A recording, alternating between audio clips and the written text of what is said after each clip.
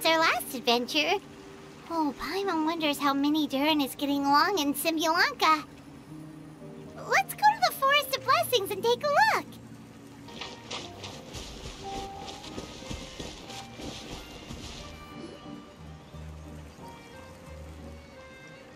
Here's your 2 magic tonics. Why, thank you, young lady. And might I add that you're looking quite lovely today. Jean, come on, take a seat and let's have a drink. I ordered one for you as well. But is this really appropriate? I mean... Still worried about Klee? Relax. Albedo's with her. She'll be fine. Kaya and Master Jean! What are you two doing here? Oh, look who it is. The Traveler and Paimon. You must be the pleasant surprise that Miss Alice told us about. Greetings to you both. This is one place I didn't expect to run into you two. The locals here have been talking non-stop about some brave heroes who saved the world. Let me guess. You two have been up to your old tricks. Well, not just us. We only played a small part. You could say we were 2 members of the Heroes Adventure Team. Still sounds mighty impressive to me. As ever, our honorary knight is making us proud wherever they roam. That's right. We received a letter of invitation from Miss Alice, proposing that we take Klee for a vacation in Fairyland when work dies down. I wasn't sure what she meant by Fairyland at first, but if my eyes are not deceiving me, she was being quite literal. Klee ran off excitedly as soon as we arrived. I'm a little worried about her, but Albedo insisted he would look after her while we do our own thing. We could hardly say no to such a considerate offer, so I took it upon myself to bring Jean to the nearest tavern we could find. Any excuse for a drink, huh? Well, we are on vacation. It's only fair that we get to indulge ourselves a little. You're right. I should make an effort to relax and unwind. It's what Miss Alice would want, after all. Oh, wait, Kaya? What exactly did you order from the bar? The house special, of course. Best way to get a taste of the local culture.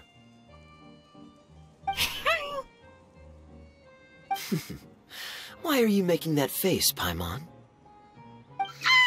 Nothing. I'm just perpetually amused by your lifestyle, that's all. Go on, drink up. Something tells me I need to tread carefully here. Let's see, it's got a lovely color, but how about the taste? Ah.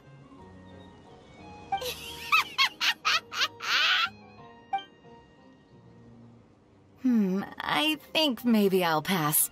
But it's such a shame to waste it. All right, Paimon. Well played. Well, Paimon got burned too, if it's any consolation. It's nothing personal. Oh, by the way, we weren't the only ones who got invited here. I saw Kale earlier. She didn't see me, though. She was making a beeline for that big tree. The Kingdom of Breezes and Bells, you mean? Oh, this is turning into a huge reunion! Maybe we should go say hi to her! All right. Well, give her my regards. Thank you. Enjoy your time here, too.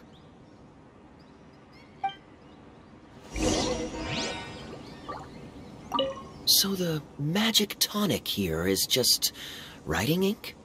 What a weird and wonderful world. Ah, Miss Citrus, do you happen to serve any beverages here that don't contain magic tonic? Of course we do. What flavor would you like? Sunsetia. Jean, you want in? Sure, I'll have the same, please. Sounds good. 2 Sunsetia drinks coming right up.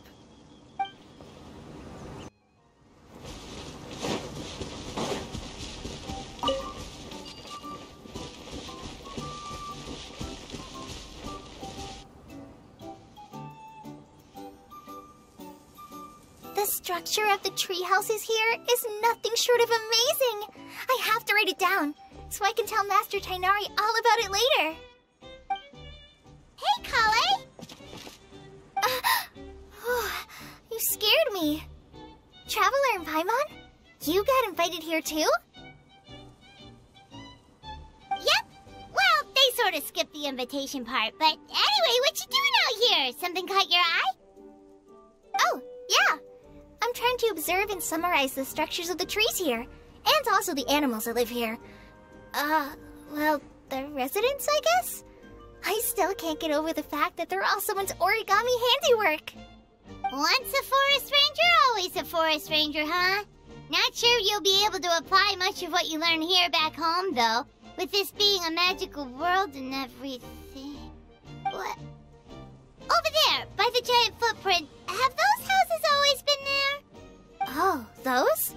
The local flying squirrels told me that they were built by a small dragon and some guy wearing a hat. Oh, that must have been Minnie Durin and Hat Guy. Any idea where they went? Supposedly, after building the houses, they went to somewhere called, Constellation Metropole? Did I say that right? Yep, you got it. Oh, also, when the locals mentioned the dragon, did they seem at all, did they say how they felt about him at all? Now that you mention it, the atmosphere changed a little when they talked about him. Oh no. They mentioned some stuff along the lines of past misunderstandings and welcoming new members. I only just got here, so I know very little about what has happened in the past. They seemed genuinely grateful for the houses, though, and said they were going to plan a welcome party. Oh, thank goodness. Phew. Sounds like the forest has begun to accept him. It's a step in the right direction. Are you looking for that small dragon? Yeah, he's a new friend we made after we arrived here. No way! Really? I'm getting more and more interested in your story. No. I've got to save it for next time. For now, I've got to make the most out of my time in this wonderful world. Oh, there's no rush. Just take it slow and enjoy yourself. Like Kaya. Oh, he sends his regards, by the way. Oh, Mr. Kaya is here too? Then I've got to go say hi to him. Well, right now he's at the tavern and he probably won't be leaving until he's drunk. Not that he'll ever reach that point because his alcohol tolerance is so high. Basically, it's Kaya. You know where to find him. You make a good point, Paimon. Then I'll focus on exploring for now and go catch up with him later. Shall we go pay a visit to the Metropole Traveler? Maybe Minnie, Durin, and Hat Guy are still there. Oh, right. By the way, something pretty interesting has been happening in Sumeru recently. Master Tighnari has been working really hard on it, so if you have time, definitely go and check it out. Sounds good. We'll find some time in our schedule. Of course. See you later.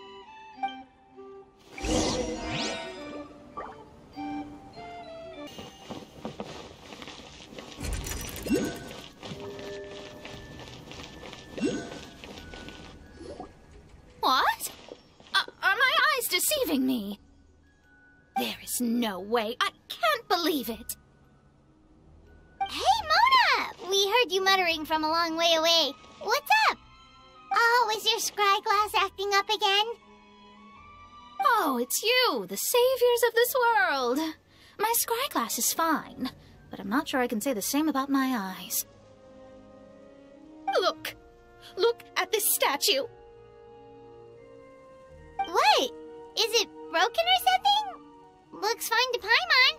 That's your master, right? AKA the goddess of prophecy? I refuse to believe it. There's no way that old hag looks anything like this. When she was younger. Oh, actually, now that you mention it, this does remind me of the fashionista phase she wrote about in her diary. She can't hear me, can she? I swear I just got chills down my spine. Either way, it's probably a little rude to talk about her right under her statue. But how do you know it's a statue of her if you never saw her as a young woman? I did a quick scry when I came into this world, and when I saw the stars' reflections, I was at a loss for words. It looks like fate in Simulacra is based directly on Tevat.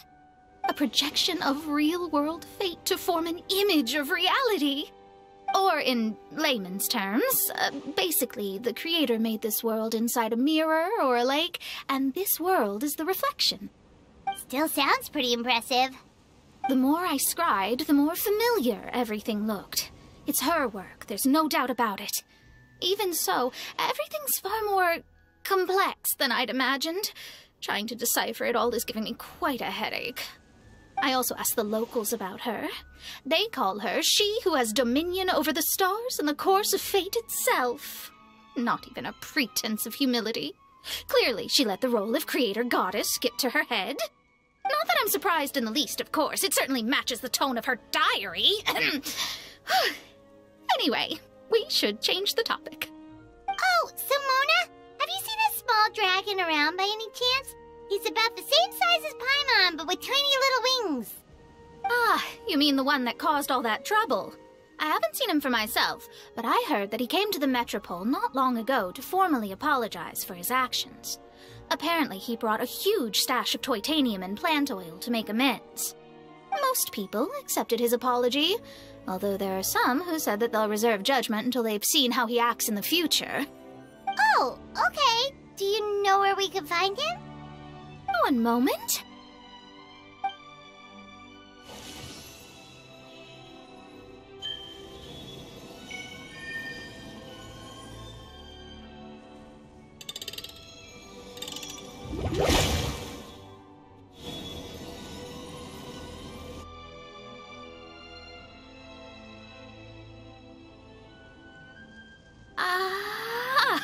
It looks like he's at the Broken Sea. There's a big group of people with him, too. Cool! Wanna come with us? We can introduce you? I think I'll sit this one out. This might be the closest I ever get to meeting the old hag in her youth, so I think I'll spend some time seeing what else I can glean from her grand design. You guys have fun. What do you mean, be careful? Now you're making me nervous. We'll be off now. See you later, Mona!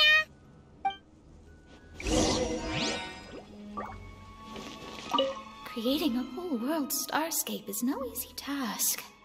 Old hag, I guess you do deserve the title of Trismegistus after all.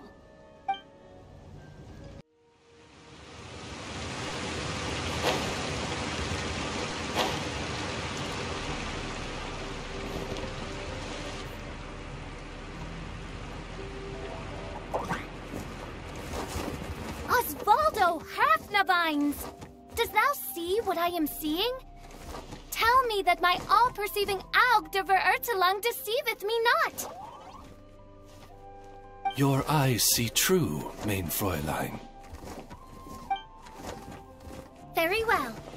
Then, as sovereign ruler of the Immenachreich, I extend to you both my greetings, O Night Dragon from the land of the Thousand Stars, and his hat-wearing servant.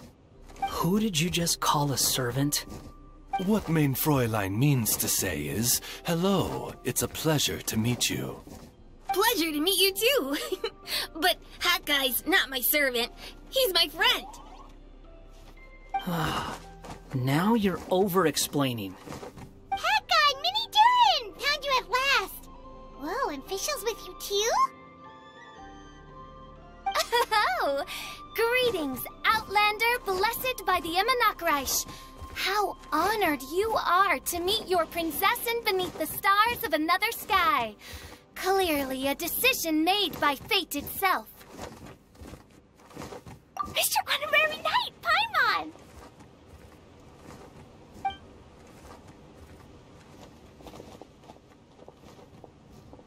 Greetings. You both look well. Hey there, Klee! Have you been having fun here? Yup, loads and loads of fun. There are so many cute animals and a magic train that was really long and a huge, huge castle and a king lives there and everything. I've been taking Klee to see all the sights. It's been a very enriching experience. Alice's magic is truly outstanding. Yeah, Mom's amazing. Clea wants to build a great big house now, too. So, your mom and my mom were friends? Mm-hmm. Our moms were friends, which makes you my big brother. My mom used to read your mom's stories to me all the time. They were great. Big brother? Wow. Thank you, Clee. Can I go play with Clee, Hat Guy? Suit yourself. Albedo, can I? Go on. Just don't go too far away. I'll come pick you up later. Yay! Come on, Mini Durin. Do you want to come play with us too, Fischl? Your princessin accepts your invitation. Rejoice! Though you may be concealed by fog, still you shall have the good fortune to witness the true might of the Aug de Vertelang. What Mein Fräulein means to say is, perhaps we can all play hide-and-seek together. Mein Fräulein is it. Hooray! I love hide and seek! Oh, me too!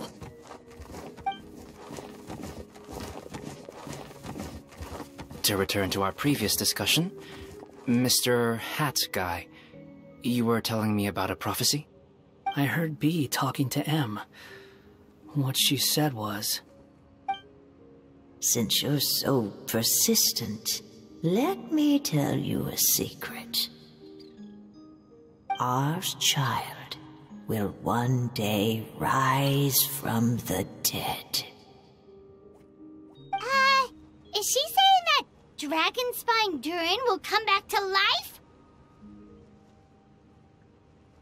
I only heard it in a memory, so don't hold me to it. Understood. My recent observations at Dragonspine lend credence to this prophecy as well. Durin's heart has slowly but surely been growing in vitality. The process is extremely slow, but the trend is clear. What should we do? To start with, plan for every potential scenario, including, of course, the worst-case scenario. I am well aware of Durin's past, and I sincerely hope that things never escalate to that point. Still, we need to be prepared for every possibility. If the prophecy is true, and Durin's heart will one day beat again, I'd like to hope that whatever rises from the dead is no evil dragon, if you understand what I mean. Kind of? But not really. And so, when the time comes, Mr. Hat Guy, will you and Simolanka's Durin be willing to lend us a hand in our hour of need? Huh? What's this got to do with me? You saved the Durin of this world. I don't see that as a mere coincidence.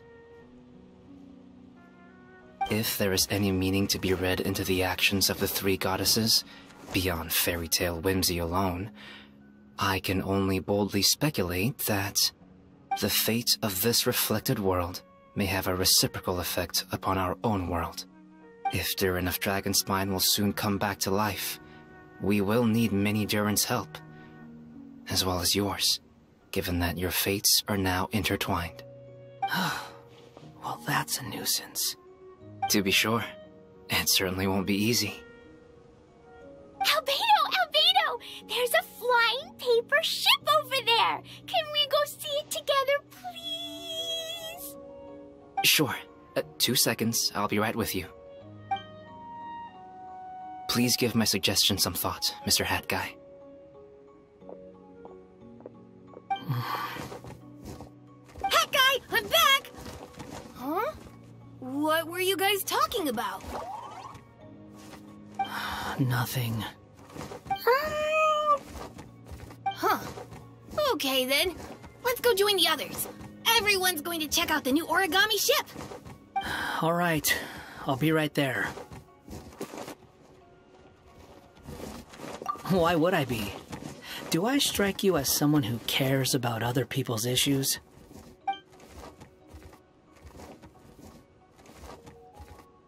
Quit trying to guess what I'm thinking. I'm leaving.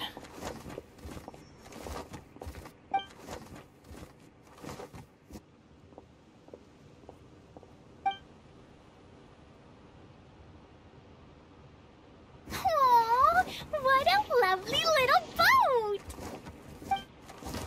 The forest fairy helped us make it.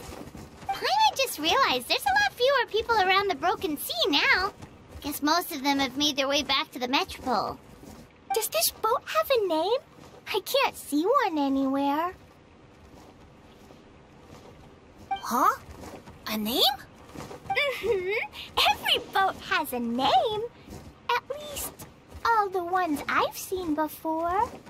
They're usually symbolic names that represent something aspirational.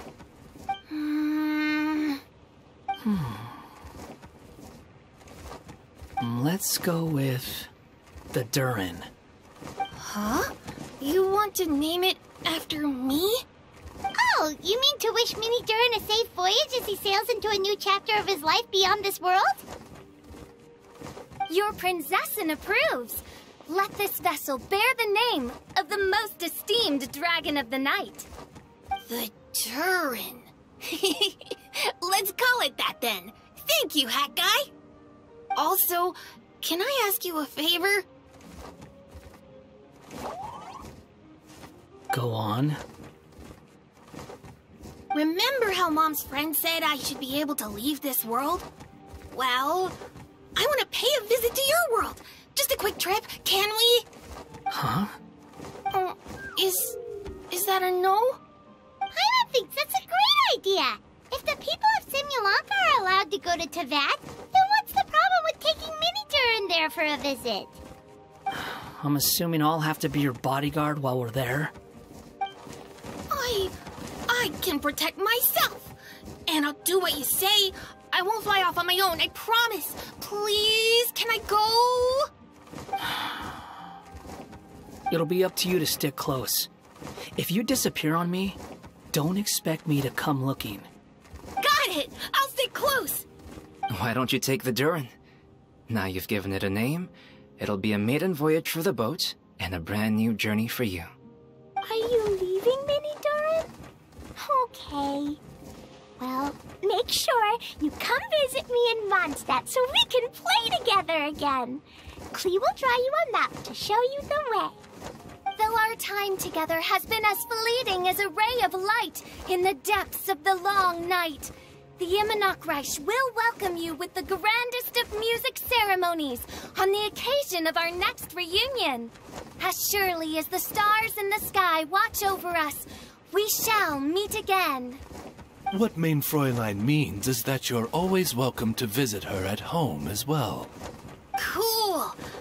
I have so many new friends now! I'm so happy! Are you done yet? If you want to leave, then get over here. Thank you, everyone! Thank you so much! The blessings you gave me are more precious than any treasure, and more beautiful than any fairy tale! Next time, it will be my turn to make your wishes come true!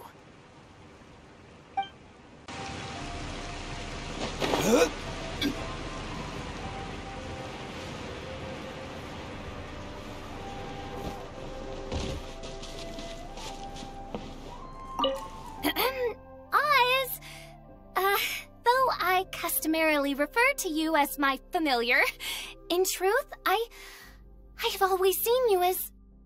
Say no more, Mein Fräulein. I, Osvaldo Hrafnavines, hereby pledge to always stay by your side. Quite rightly so. The princessin should expect no less from her most favored Nachtgraben. I couldn't agree more, Mein Fräulein.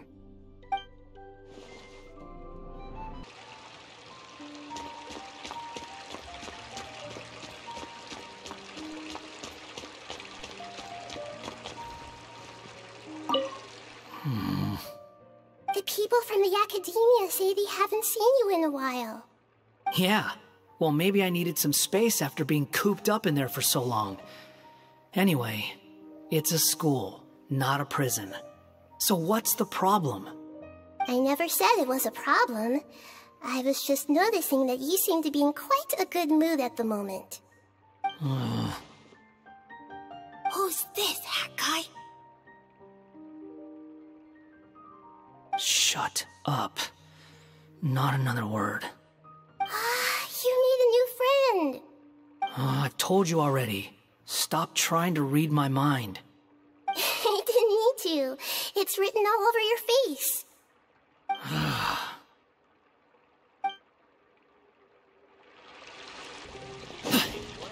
On the stage, one must act with gumption.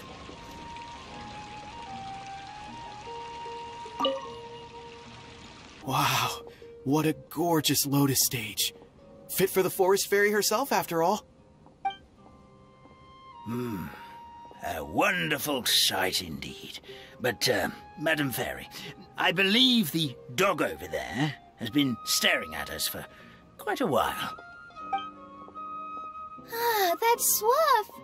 Don't worry, he's a good dog. He doesn't bite.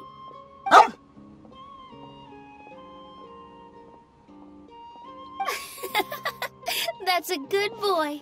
I haven't seen you in ages, Swuff. No eating the frogs and hamsters here, okay? No eating.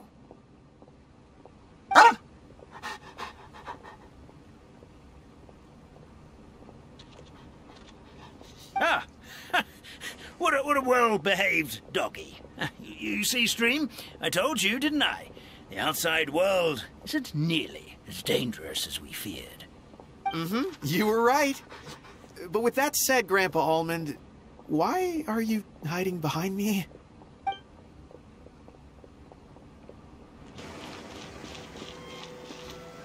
Hey there. It's good to see you again. Pretty amazing, right? I never thought I'd be able to keep this outfit in the real world. I really like the texture, too. It feels so nice against my skin. Still, not the best thing to wear when I'm out on a delivery.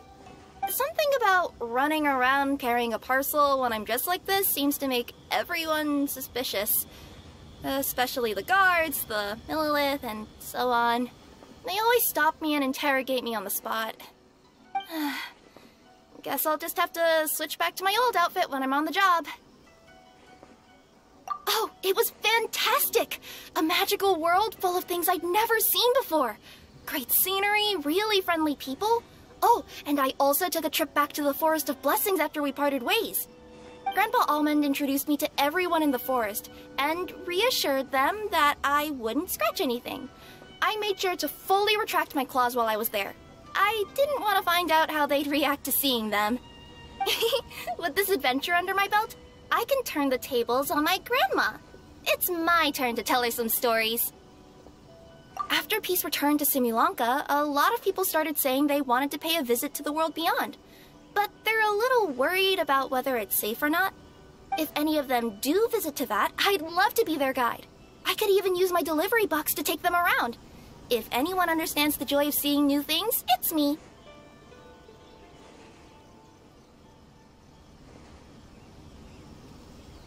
Sure thing. It's always a pleasure adventuring with you guys. I had so much fun.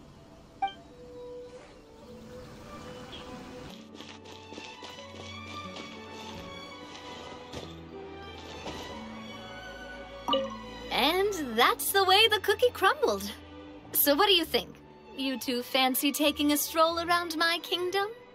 Sounds like someone's been playing a little too much tabletop troop. Not at all. I actually haven't seen her at all in a little while. I'm telling you, it's real! Just come with me and you'll see it for yourself. So, you were the king, huh? Somehow, that part doesn't sound so far-fetched. I actually think you'd fill those boots quite easily. Thanks for the vote of confidence. Well, if we're going to be traveling with a king, we'll need proper titles as well, right? I guess I can be the royal tailor. Okay. Then I'll be Her Majesty's personal bodyguard. I'm sure those would work, but we don't have rules like that in my kingdom. Oh yeah, and can we go buy a music box first? Why, exactly? Let's just say I've developed a new appreciation for them after my recent adventures. Just imagine it. One night, while I'm asleep, one of the small dancing figures in the music box suddenly steps off its track and starts moving on its own. Wouldn't that be amazing?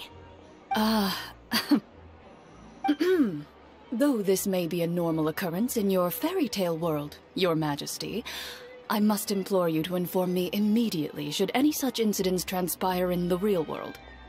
Because, from the perspective of a Marachose hunter, or really any normal person. That music box sounds like bad news.